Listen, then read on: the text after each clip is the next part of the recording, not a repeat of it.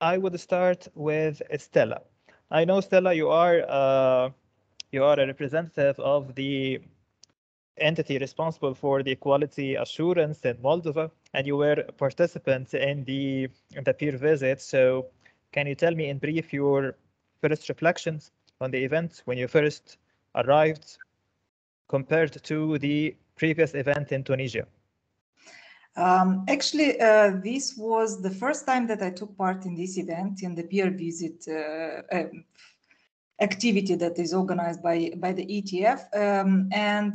I was really pleased and actually very much interested and looking forward to this event, because I really wanted to know how it goes and how people feel, how I would feel in this context. So, and I wanted, actually, my idea was to share from our experience, to learn from other people's experience and to share our experience the same, because, you know, the ETFK forum is also a platform for disseminating other institutions' activities, so that we get to know each other very much better. So, and of course, when we arrived there, we already had some insight before going to Budva, because just before that, on the 19th of May, we also had an online visit. So that was part of this activity as well. So, and actually, it was really nice meeting the people, talking to them face to face, because, you know, face to face communication is always a much better experience rather than when you are stuck in time limits somewhere online. So you have the possibility to chat over this period of time that is granted for the interviews. So I think that the expectations that I had before visiting and during the visit and after the visit, so they were completely met. Interesting. So turning now to Kakhaber, I hope I'm pronouncing the name at least quite correct. So you did it successfully, so. Sorry. So I'm wondering if you attended the first peer visit in Tunisia. Yeah, actually, yes, like Stella, it was my first time I participated in a peer visit.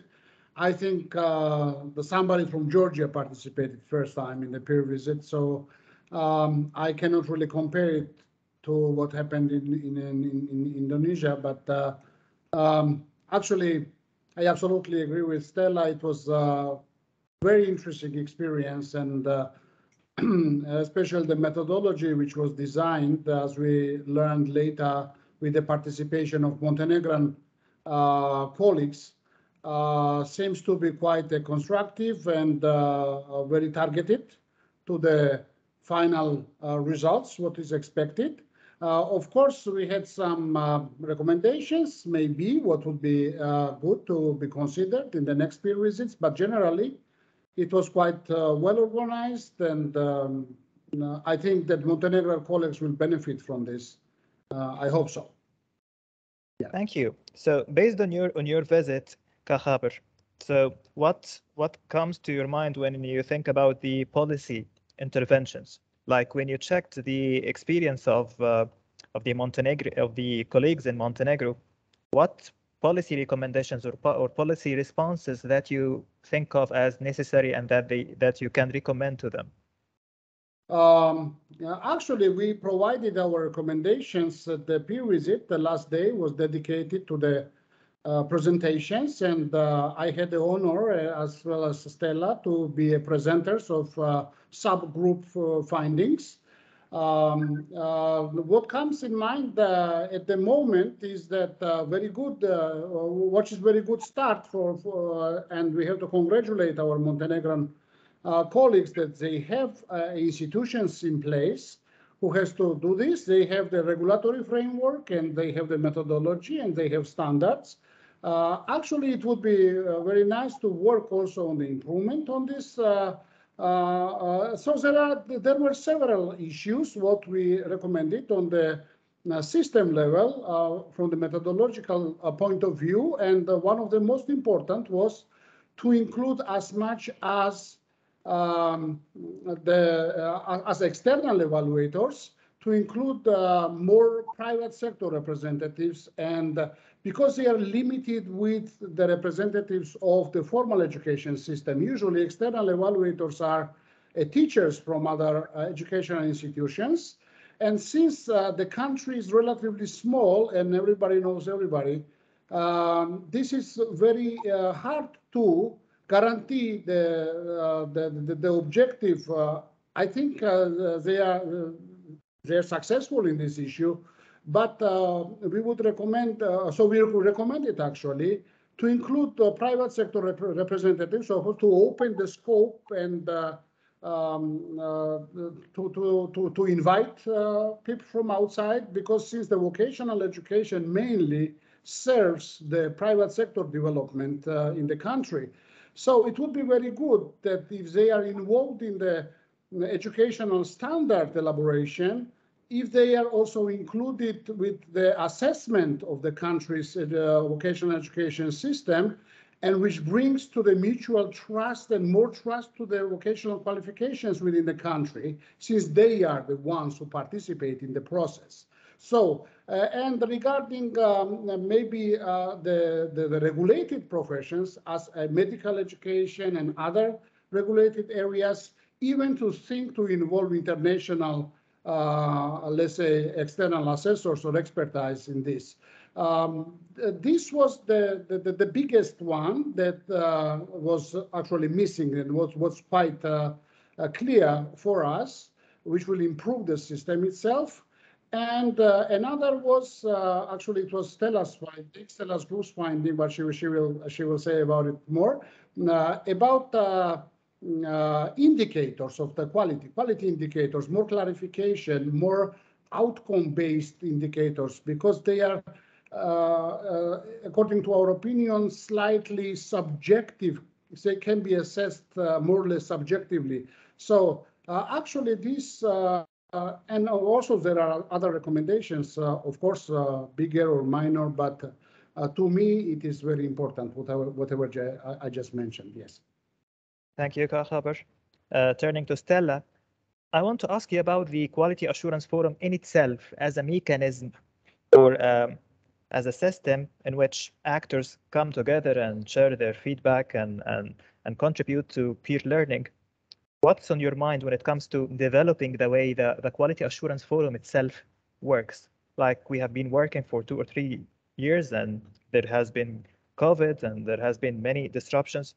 What ideas do you have on your mind so that the Quality Assurance Forum becomes more effective, more efficient in delivering its message?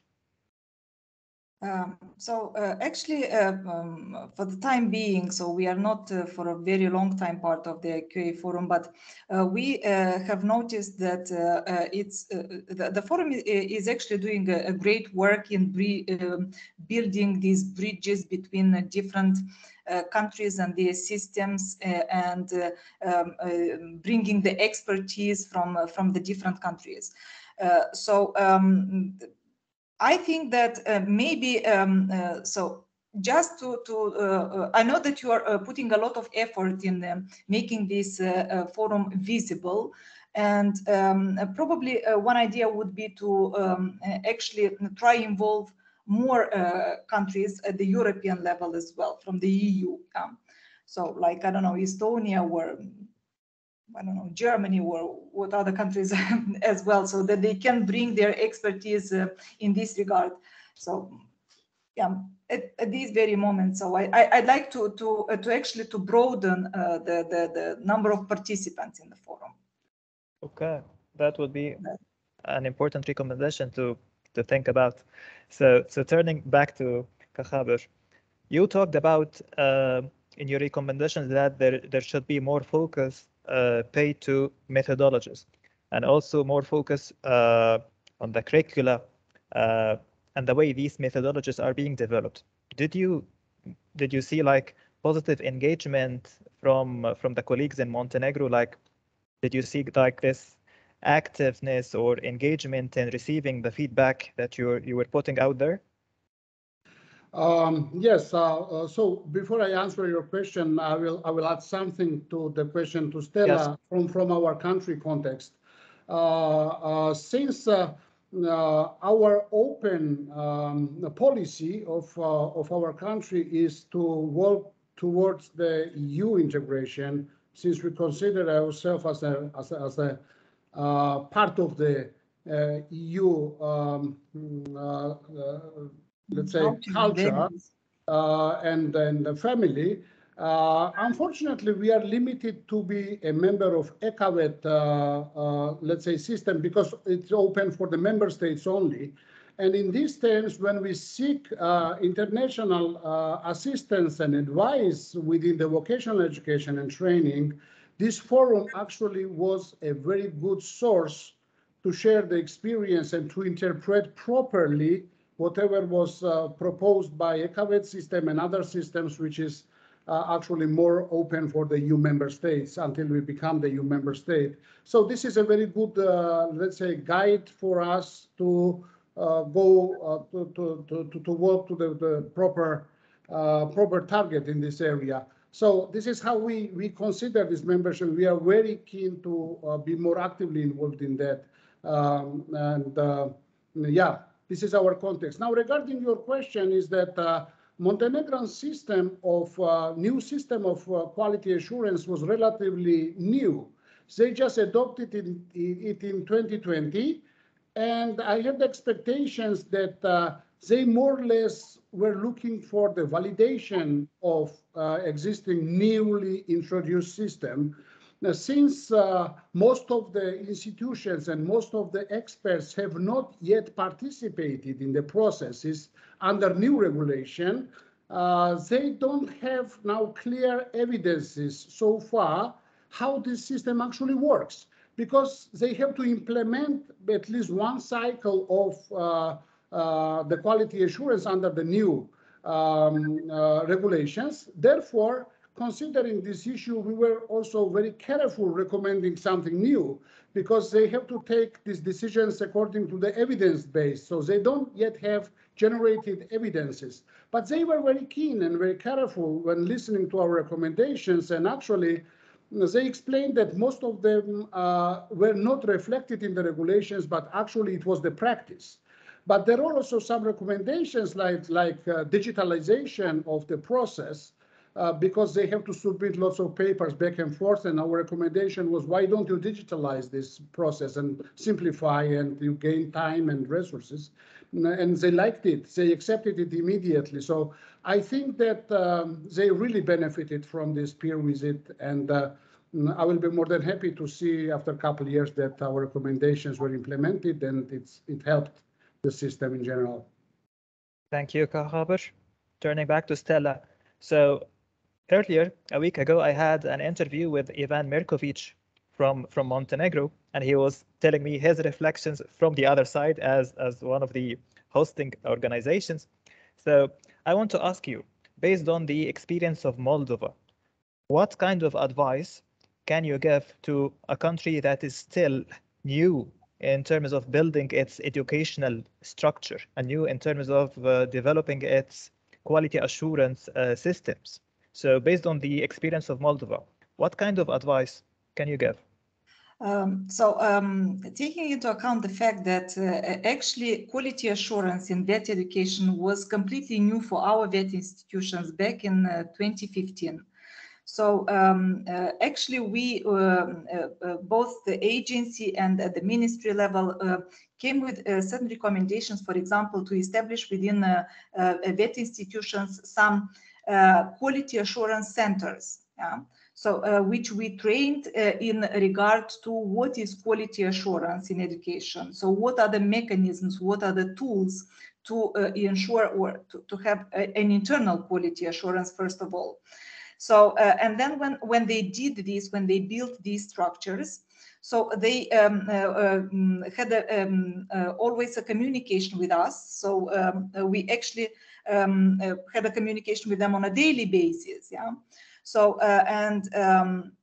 then we tried to provide them with some insight, because external quality assurance was, when you speak about internal quality assurance, so there are some elements, but you don't regard them as internal quality assurance at that moment. But when it comes to external quality assurance, it was something completely new, and they interpreted it like this was another kind of control. So, and it took us some time, actually several years, 2 or 3 years, to make or try to make a change in their mindset that external quality assurance and internal quality assurance are actually not control mechanisms, so that they are there to help the institution to improve its processes. So that's why the idea of external quality assurance is continuous improvement and enhancement of the education itself. And also we encourage both teaching staff from the institutions and the labor market representatives to take active part in this process. So both at the internal level and at the external level. So that's why in all our external evaluation procedures we involve, for example, business representatives. So who are the one of the main, apart from the students, one of the main benefits of this system. So and yeah, so I would suggest that they try build this trust between the vet center and the bureau, and the vet institutions and the business representatives. So make this triangulation of expertise and build this trust, and also ensure people in the vet institutions, and not only about the importance of this activity of the external evaluation or an external quality assurance, because it's actually it should not be a punitive one, so stressing what are the weaknesses and what you are not doing good. So because we all have some shortcomings, we all experience some weaknesses, but that the external evaluation should come and help the institution actually to progress and to evolve and do much better in the future. So. Thank you, Stella. Back to Khaber. I have 2 questions for you. The first one is, imagine that you are part of the organizing committee of one of the next quality assurance forums, and that, for example, Georgia would be the hosting country. So what would be the main key points to focus on from your own perspective? That's my first question. My second question is, what are the main policy outputs that you came up with from the Montenegro peer visit? Like, I know every country has its own context and every country has its own conditions.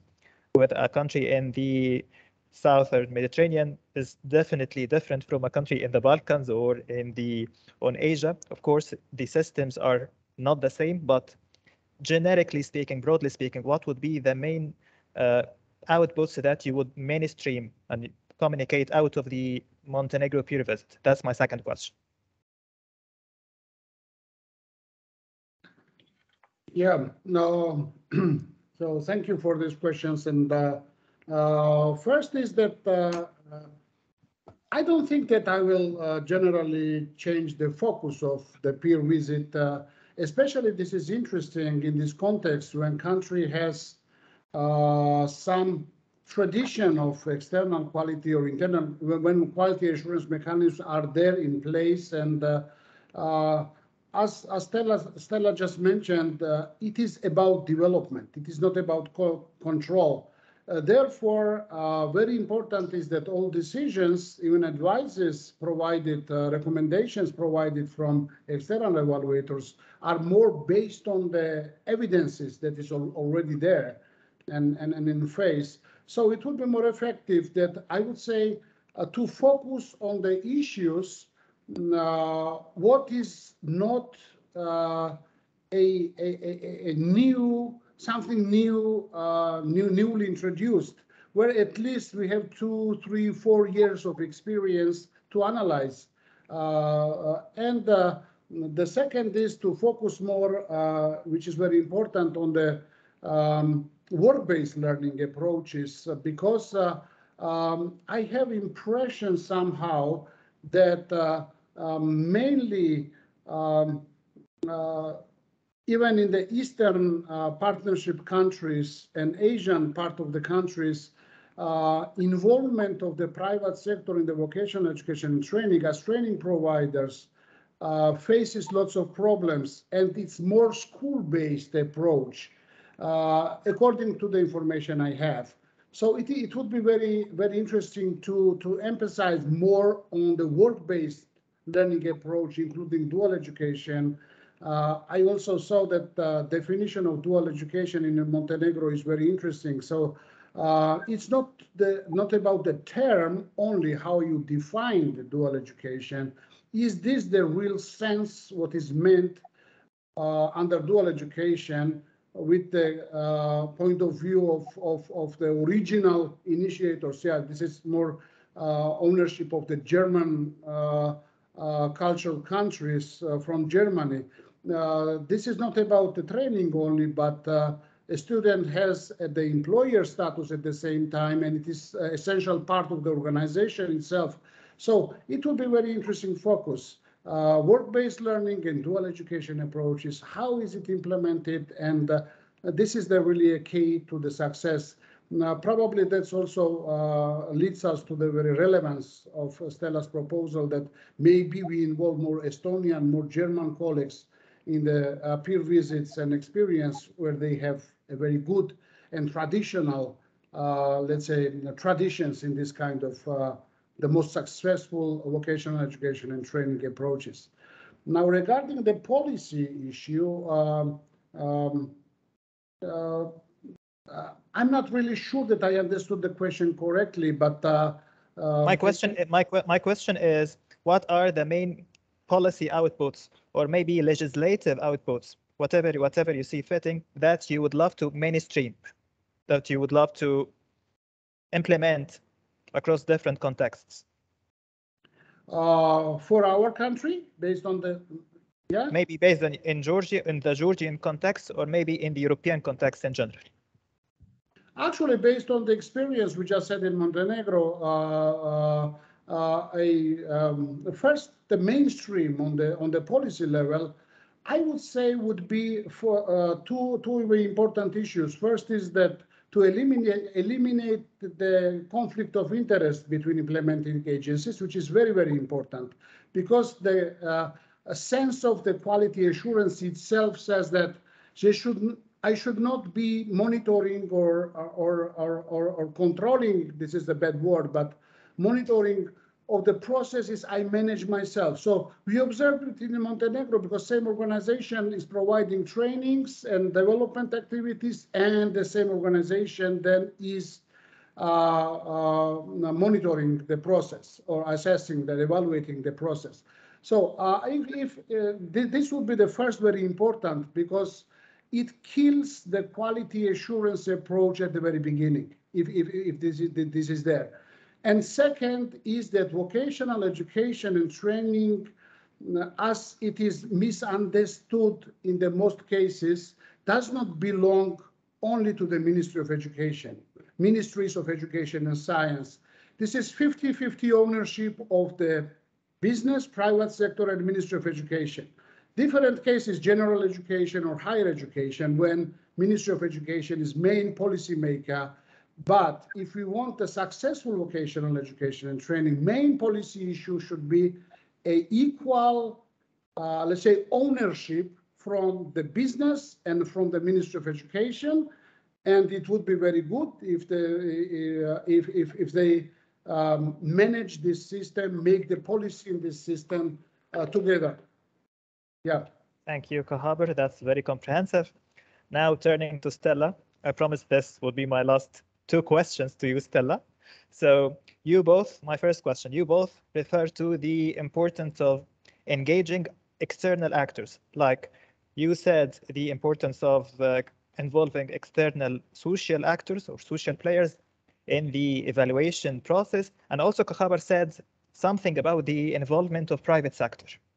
So I'm asking you, how difficult or how challenging this process might be, because in many cases across many countries, most of those working in the ministries, in the governmental entities, you know, Stella, they have this kind of allergy. They are not that open to receiving feedback from external actors like civil society organizations, for example, or practitioners, or those working in academia, for example.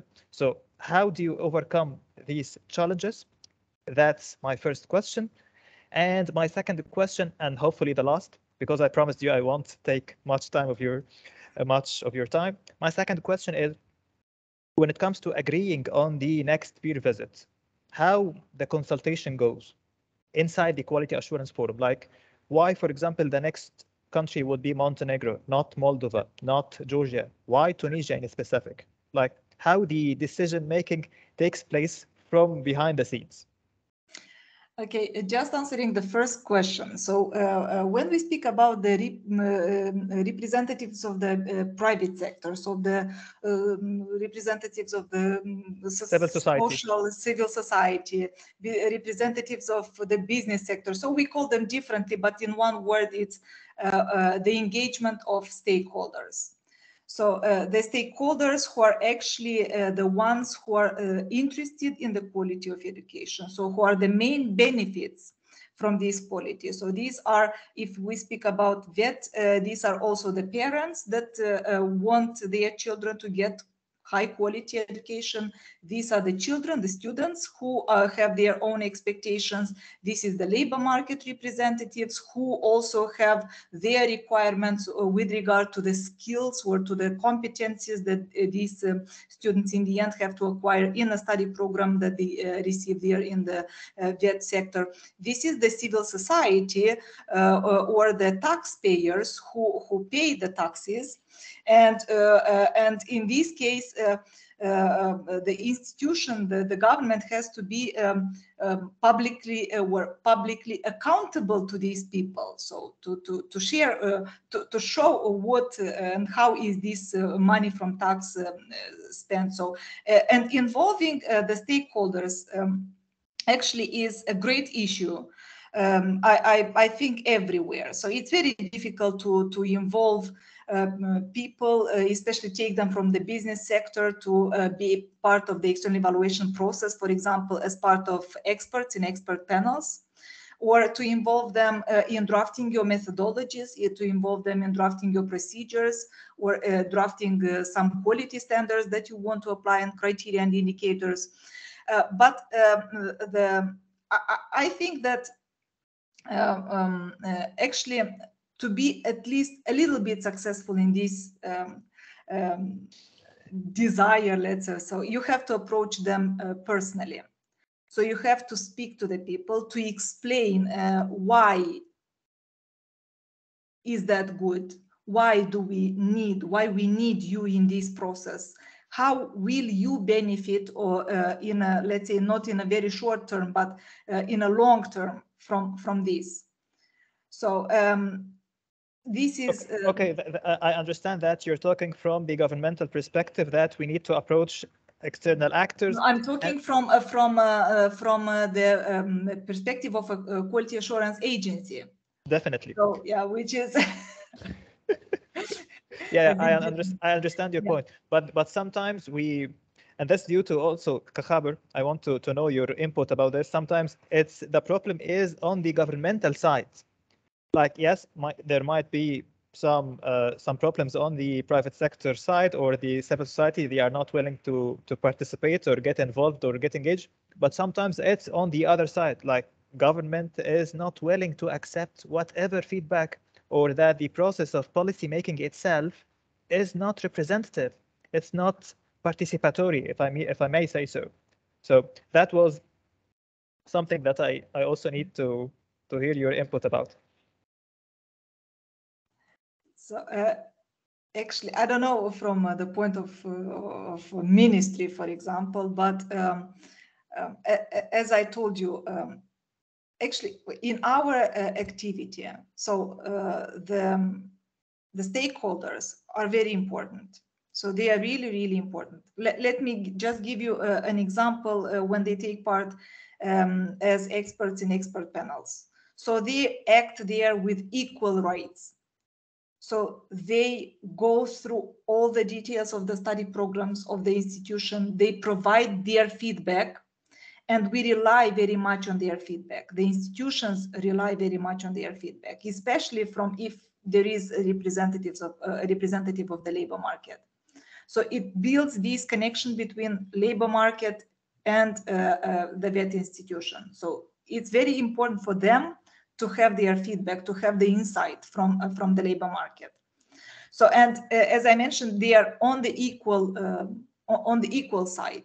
So it's not that one member of the expert panel is more important than the other one and expresses his own opinion and own feedback.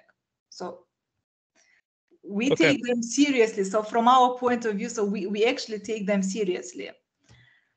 Moving to the second question, Stella.